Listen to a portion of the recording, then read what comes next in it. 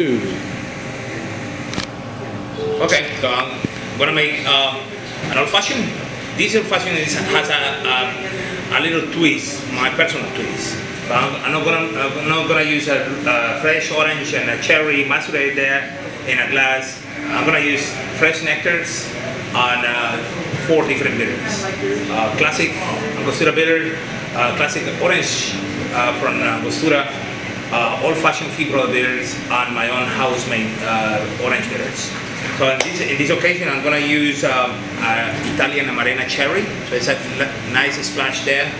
I'm using also a nectar. It's a sugar cane nectar, a little bit, and also a classic. One of the classic ingredients is the Luxardo maraschino liqueur. Tiny little bit also there. And we're going to start straining now. Strain is a critical point in this classic cocktail because I need all the ingredients to incorporate there. And adding fresh ice all the time. So this cocktail can take more than 2, maybe sometimes 3 minutes. So I'm going to start with the first bitters. This is the Angostura orange flavor bitters. 3 good splashes there. Fee Brothers old-fashioned bitters. And classic Angostura bitters. I'm a monster for bitters, and this cocktail requires this. Stir. We're gonna use the jigger, and we're gonna measure first 1.5 ounces in the jigger plus a good splash into the cocktail mixer. Stirring, adding a little bit more ice, and a gentle start putting the bourbon there.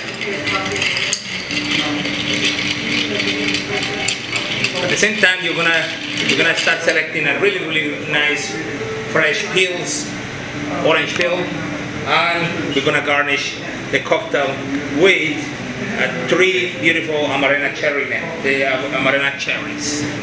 So let's set up the garnish. Ready? Still straining.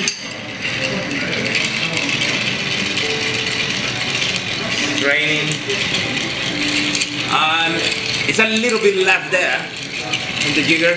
I'm gonna leave it to then to put it on top. I'm gonna strain this, chill in the glass, and I'm gonna use fresh ice for this classic cocktail. Fresh ice.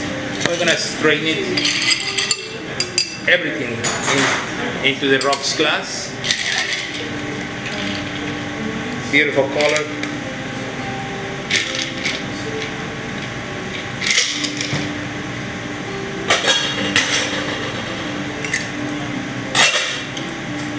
I'm gonna drop cherries in the middle, and I'm gonna garnish the cocktail with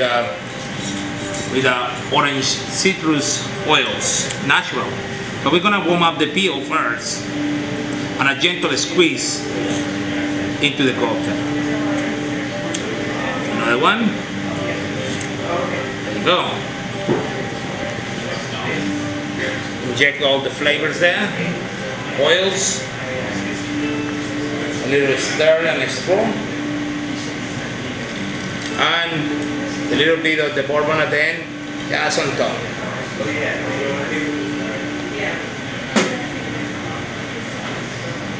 And voila. There you go. Old-fashioned.